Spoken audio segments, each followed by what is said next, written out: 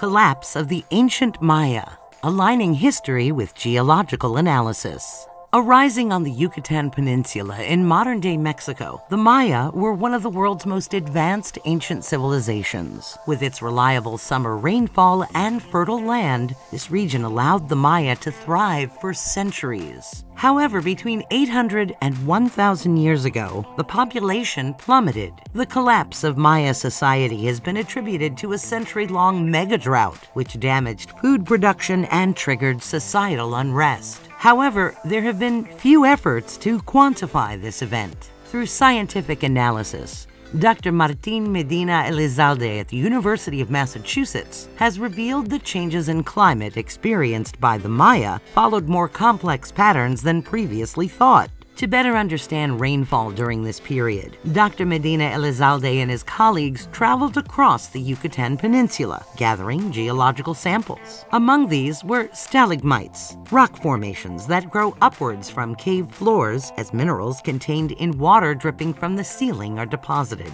The first stalagmite they collected was a 45-centimeter-long specimen that they nicknamed chalk, after the Maya god of rain. Within the carbonate molecules of chalk, the researchers looked for variations in the naturally occurring isotopes, oxygen-18 and oxygen-16. Ratios of oxygen-18 and oxygen-16 reflect the proportions of these isotopes in rainfall when the stalagmite was forming. Heavy rainfall events tend to result from high elevation clouds, which have a higher proportion of the light isotope, oxygen-16. Therefore, carbonate deposits containing high proportions of oxygen-16 and low proportions of oxygen-18 record times when rainfall was high. In contrast, carbonate deposits containing relatively greater amounts of oxygen-18 and lower amounts of oxygen-16 reflect periods with low rainfall. From this analysis, Dr. Medina-Elizalde's team gained the first detailed picture of how annual rainfall varied between 800 and 1,000 years ago. During the worst periods of drought, they concluded that the Yucatan Peninsula experienced a 40% reduction in rainfall. Through simulations, the team recreated the oxygen-18 isotope levels in chalk and sediments from two lakes. They showed the reduction in rainfall was likely associated with a decrease in the frequency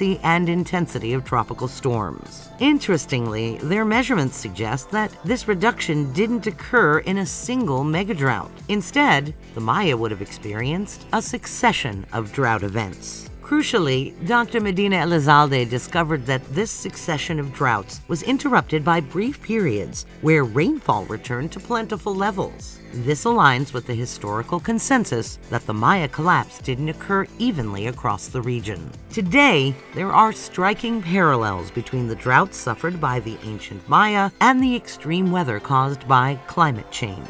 Dr. Medina-Elizalde ultimately hopes to build a theoretical framework of how ancient Maya society collapsed, potentially providing crucial insights into the changes we need to make as a society in order to avoid a similar fate on a global scale.